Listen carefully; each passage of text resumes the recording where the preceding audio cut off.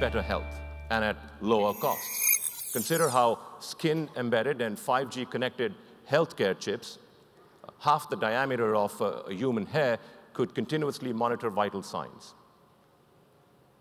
preventing conditions from becoming acute and helping doctors constantly adapt medication to meet changing conditions.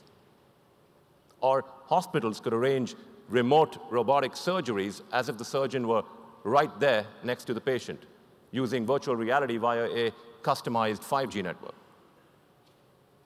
Or autonomous vehicles and drones could be used in the distribution of medical aid during large-scale emergencies or in the collection of patient samples for testing.